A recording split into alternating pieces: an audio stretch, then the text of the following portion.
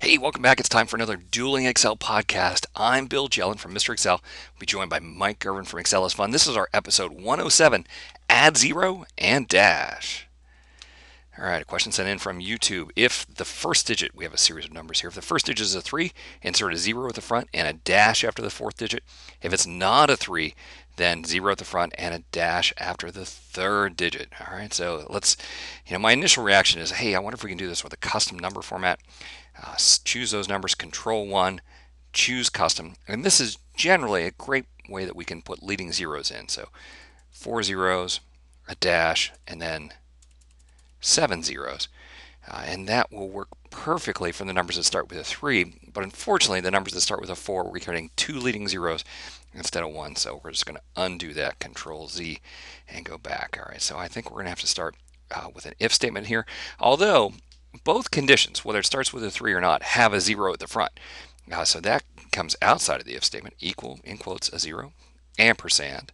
And then if the left of B5, comma 3, comma 1 is equal to a 3, then we want the left of B5, comma 3, ampersand, in quotes, a dash, ampersand, the mid of B5. We're going to start one past the 3, so in other words, 4. How many do we want? Oh, I don't know. We just want 100. We just want a bunch. Okay, so that handles the situation where we have 3 as the starting digit. All other situations, though, we need to say, what happens if it's not true. So I'm coming up here into the formula bar, and I'm choosing all of the characters, including that comma. Control C to copy, Control V to paste, and now I've pasted the else portion of the if statement. So in this case, I want the 2 left digits, and I want to start at position 3 instead of position 4. Closing paren, and let's see, there we go, 0321. We'll double click to shoot that down. And we get a leading 0 and the dash after the first 2 digits. So to me, this looks like some sort of a phone number system. I'm not sure exactly what it is, but I think that's the way to sell it. Mike, let's see what you have. Thanks, Mr. Excel. Hey, I love that formula. You use the mid, and my first idea was basically to do this same formula you did, except for I took the left and then joined it to the ampersand, and I did right. So I took the right function to say count all of them with the len and then subtract 3. So that way it would get all those numbers, right? And so there was 2 possibilities. Here we subtracted 3 and 2.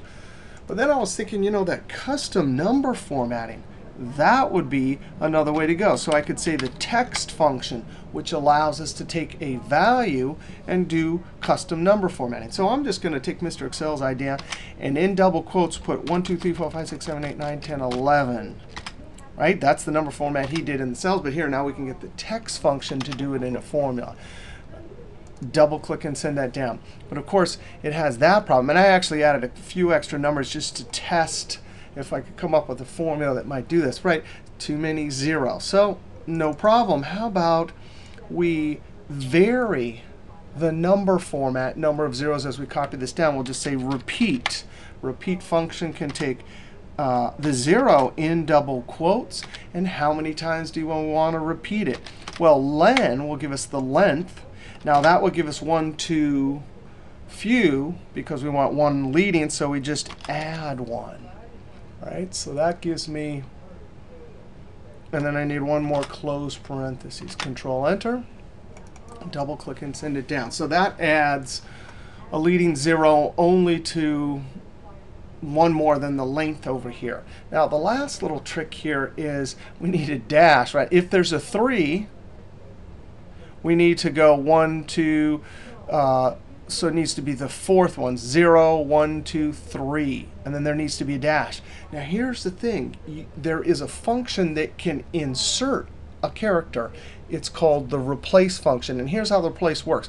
We'll say take this and insert a character. But the replace is going to ask us, where do you want to start? 1, 2, 3, 4. Well, it looks like we want to start at 4. But if you're inserting, you go to 5, and then it will ask you how many characters. You tell it 0, and it will push the 9 over and put a character there. So right here, I'm going to say replace. There's the old text, comma, the starting number. Now, the trick here is, remember, if it's a 3, we need a 5. But if it's a 4, we need a sorry, if it's anything besides a 3, we need to only go in 4 characters, right?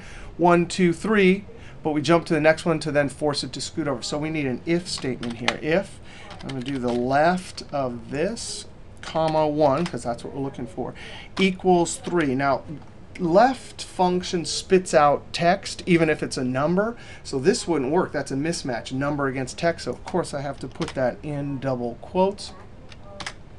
If it's 3, then what do I want? I need a 5 here. Remember, this is telling the replace where to go to insert. So 5, otherwise 4. Close parentheses. So that if is delivering a 4 or 5. And again, the start number, if you're inserting, has to be 1 more than the position you think you're supposed to go to. Comma. Second important thing about inserting is you tell number of characters 0. So the number of characters are 0, and then the new text in double quote a dash. Close parentheses. Control Enter. Double click and send it down. I think that is working. So on the 3s, it goes and puts it there 4. Otherwise, it puts it 3. All right, throw it back to Mr. Excel. Mike, that is so cool. I can't believe it. I've never used that version of replace. So the trick is, if I want to insert something before the C in cool, I have to count the character position of the C. And so using equal length of this is 25. So we'll use equal replace. The old text is up here in A2, comma, the 25, comma, 0, and then the new text from cell A7. All right, so if we have nothing in A7, it's just the string. If we choose something, oh, that is amazing. A great way to insert new text at a certain spot. That is cool. Point to Excel is fun. Well, hey, I want to thank everyone for stopping by. We'll see you next week for another Dueling Excel podcast from Mr. Excel, and Excel is fun.